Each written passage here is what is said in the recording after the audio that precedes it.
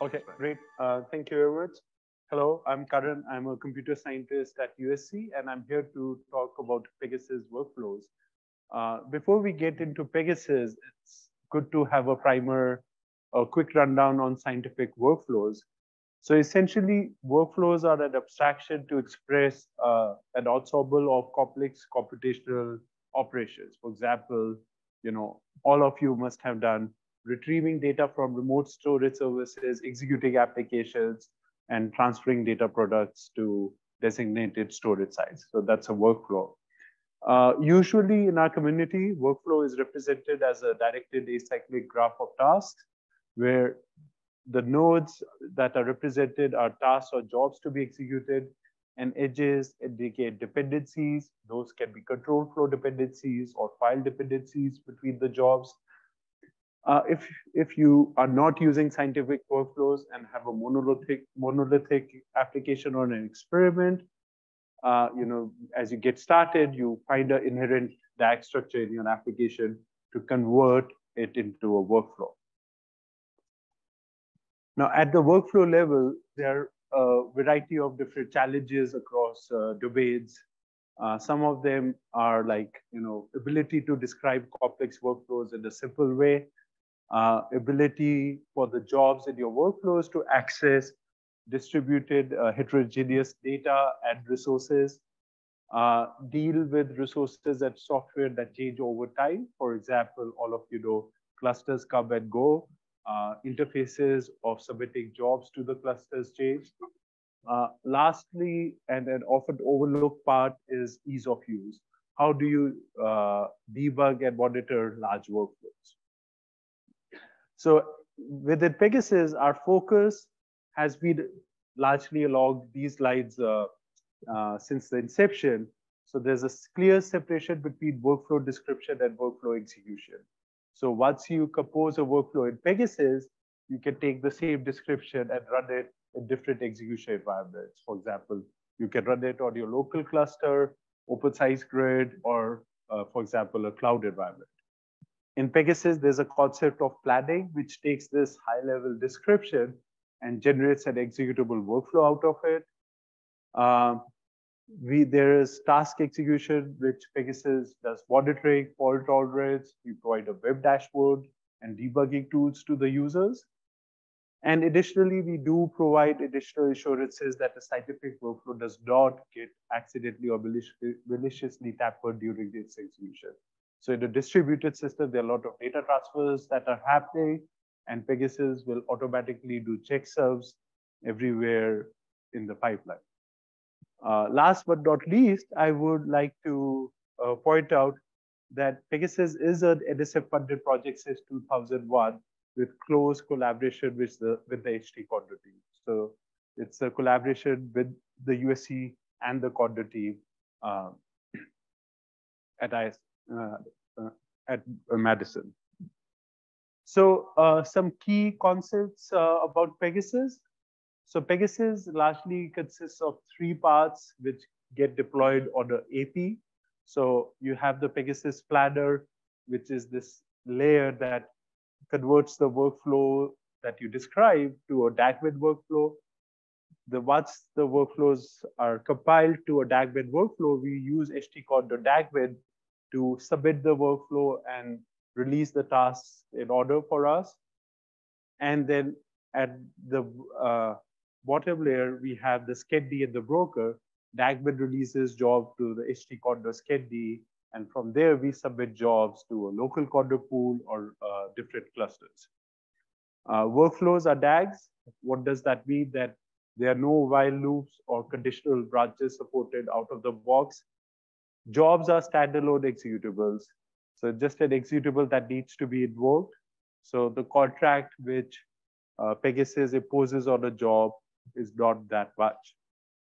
The planning process occurs ahead of execution, and you should think of Pegasus as a workflow compiler. More about it on this slide. So when we talk about like these portable descriptions, so on the left, I have a high-level portable description of, let's say, like a computation I want to do. So this is a description along the same lines you would share with your colleagues on a whiteboard, where you'll describe that these are the series of tasks I need to execute, and this is the order in which those tasks are executed. For each task, these are the data sets I need, but you won't really talk about where those data sets are fetched from or how those jobs get distributed.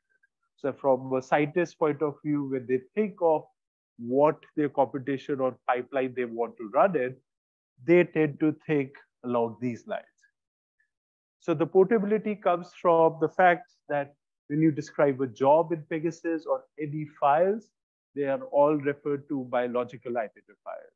So there are no physical file paths specified in the input workflow description.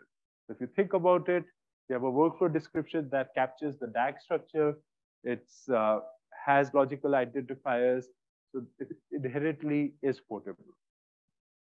And then what Pegasus does is, depending upon what environment you're trying to run your workflows on, it will look up certain catalogs to figure out where your data sets that your workflow requires resides, and then add a data staging node. There can be one or many that get added that are responsible for shipping in the data for the jobs of your workflow. The contract which Pegasus gives is like whatever data sets you declare in your description, Pegasus will make them available in the directory where the job gets launched. Whether it's on open size grid, local Condor pool, Slurm cluster, it's Pegasus' job to handle the data management for the workflow. As your jobs execute, output products get generated. So Pegasus has these data stage out jobs, which will stage out data to a location or a server of your choosing.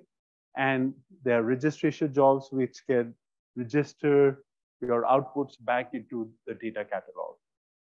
Another cool feature, which I'll just talk about in this slide, is as the workflows run, since Pegasus acts at the graph level of the workflow, it can figure out what are the safe points in the workflow to delete data sets. So Pegasus automatically adds data cleanup jobs to your executable workflow, which are responsible for data sets that are no longer required. And this is extremely useful when you're running large workflows of hundreds of thousands of tasks and generating terabytes of data. And it's enabled by default. Another aspect which this compilation approach allows us to do is, based on what environment you're trying to run your jobs on, you can cluster short running tasks together to better fit what your execution resource supports. So again, like you describe your workflow the way you think the workflow should be described, and then at runtime you can do all these performance tweaks for your executable workflows. Pegasus provides tools to generate this input abstract workflow. So we provide APIs in Python, Java, R. The most popular one is a Python API, which is a full-fledged workflow API that allows you to compose workflows, submit them, monitor them, and do all the tracking of the workflows through the API itself. The API ends up generating the abstract workflows in a simple YAML format, which is self-explanatory and pretty easy to read. So, what does a Pegasus deployment look like? So I forgot to update the slide. So like there is a workflow submit node or a AP node where you install Pegasus and Condor. So that's the place where you interact with Pegasus and you submit your launch your workflows from. As a user, you can get Pegasus to have your workflow run on one or multiple compute sites. The compute sites can bind to a local cluster, open size grid, or a cloud resource where Condor workers are provisioned in AWS or Google Cloud. Your data sets, they do not need to be available on the workflow submit node. They can be on input data sites, which can be spread all over. There's a data staging site, which Pegasus uses to coordinate the data movement for the workflow. So for example, if you end up running your workflows in the Amazon cloud, you will, Pegasus will use Amazon S3 as a bucket to do this data staging coordination. And finally, the output site is where the output data products are placed. So these are logical entities. Depending upon your environment, you could co-locate them. So you can always have your input data sets on the workflow submit host. You could have your compute site and your output data sites co-located. So it's just that, like, at the heart, it's a very flexible data model that allows users to run their workflows in a wide variety of environments. Pegasus does also come with a web dashboard. So it's a Flask-based dashboard that allows users to drill down their workflows. So there is a home page which gives a listing of all the workflows a user has run. It's color coded. Green indicates success, red indicates failure, and blue indicates running. And by drill down, what I mean is, so you can click on a workflow, you'll get workflow level stats. You'll be able to see all the jobs that are making up a workflow. If there are sub workflows in a workflow, you will see those. And you will also see successful and failed jobs. You can click through failed jobs to get the reason on why your workflow failed. So this dashboard is useful for real-time monitoring, reporting, debugging, and it also has a RESTful API available if users want to develop against it. At the same time, we do also have a suite of powerful command line tools such as Pegasus Status, which gives you the status of your workflow. So that's a wrapper around Condor Queue. Pegasus Analyzer that allows you to debug your workflow. So if your workflow fails, you just run Pegasus Analyzer. It will tell you what job in your workflow failed and why did it fail. Pegasus Statistics, it's a tool that generates useful statistics about your workflow run, how many tasks were executed, how long they ran for, and so forth. And both the dashboard and the command line tools, they are getting their information from the same data source. So there's no disconnect between the two.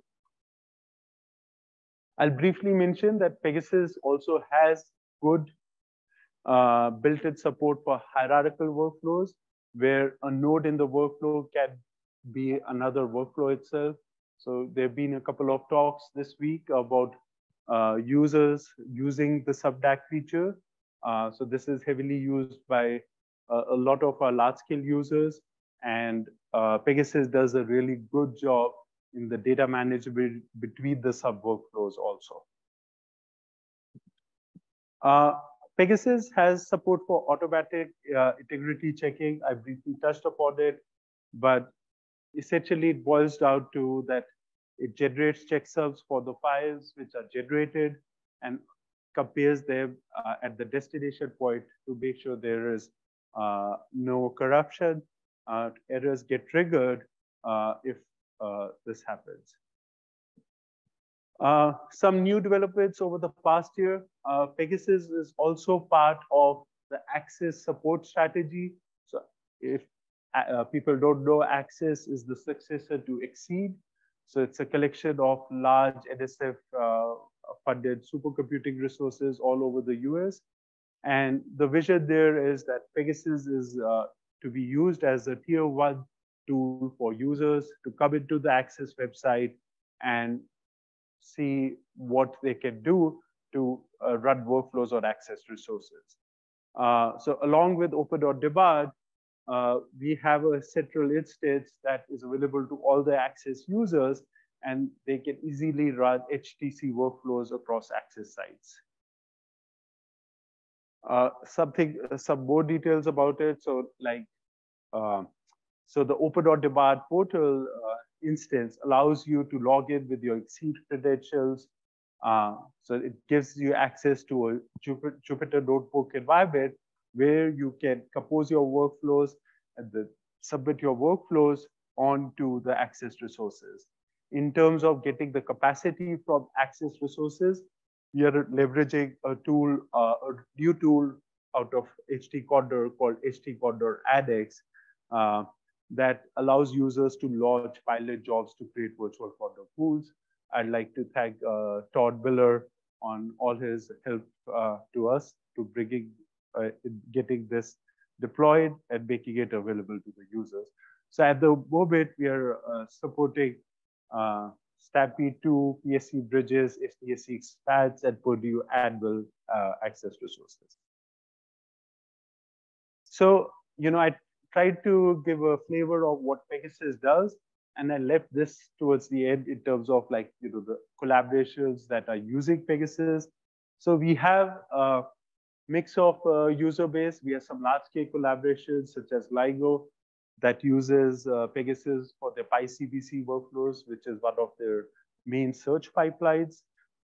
So that's mainly run on OSG. The Southern California Earthquake Center uses Pegasus to generate these large-scale hazard maps, and they tend to run mainly on DOE resources. So right now they're running on Summit, mainly their production runs.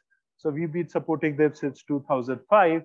And as TerraGrid evolved into Exceed, into Access, we provide the translational layer for SCEC to be able to keep up with the changing resources. So we have Xenon 80 also. That's the dark matter search that's run on their local clusters and OpenScience Grid. Event Horizon Telescope also runs some pipelines through Pegasus, mainly on OpenScience Grid. So this number is dated since we mined this last year. But in general, until last year, these pipelines were pretty high up in the astronomy projects on OSG. And they end up using Cyverse tools. Pegasus has also been used for real-time data acquisition processing. So at USC, there were a couple of electron microscopes deployed, and we worked with their central computing facility at USC to develop a system that automatically once the data acquisition happens from the microscopes, does the processing and launches all the processing workflows on the local cluster at USC. This workflow has a mix of GPU and CPU jobs. And what the cool thing there is, the workflows just keep on getting automatically deployed. Something which is slightly alien to this community, so that's why I put this slide up. Pegasus is also used in a big NIH funded project. So it's a genomics data repository, and there are psychiatrists all over the country and the world who submit their phenotypic data sets for quality control curation. So their Pegasus powers a auto QC system. It's a web-based system. So the workflows are hidden from the users, but the users upload their data sets, and then a variety of checks are run as part of the workflows. And then all the feedback is given, but the UI sort of hides it all.